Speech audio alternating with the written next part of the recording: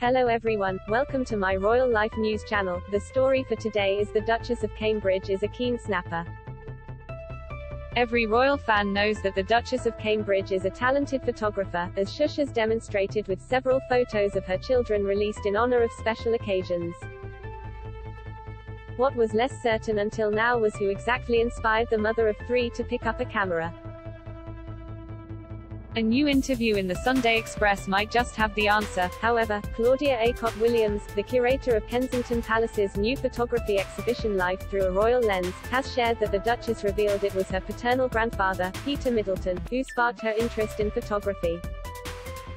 Speaking to the newspaper, Claudia revealed that Kate told herself and other staff at Historic Royal Palaces, the charity that manages the parts of the palace that are open to the public, that her grandfather was a gifted photographer in his own right.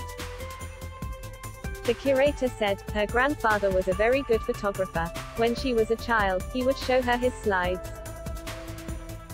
It was him who taught her how to take photographs. Kate Middleton camera. The talented royal shares a family passion for photography. Mr. Middleton was a former RAF pilot who died at the age of 90 in November 2010. After his death, it was revealed that Prince William had joined the Middletons to celebrate the landmark birthday. It had previously been reported that Kate picked up some photography skills from her father, Michael Middleton, but it seems that the family connection goes even further back. The 40-year-old Duchess is also clearly keen to pass on her passion to others, even organizing the photography initiative Hold Still to encourage people to capture their experiences during lockdown.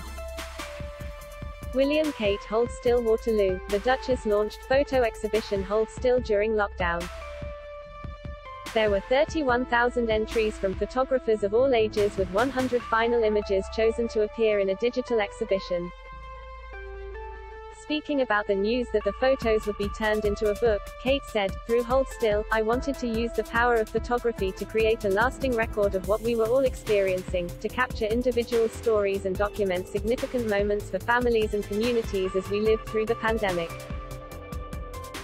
That is all for today news. Thank you for watching to my channel. Please be sure to leave your comment and subscribe below for more news update.